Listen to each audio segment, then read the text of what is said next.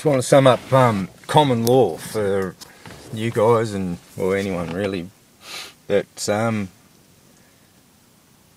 interested in not the basic principles of common law. There's two things essentially. If you don't damage anybody's property and you don't harm anybody else, that's what common law is about. And the videos that you're about to see are based on the principles of no harm to anyone else's property and no harm to any other human soul. No harm to any being, creature, whatever religion, whatever philosophy, whatever. Common law is common to all humans.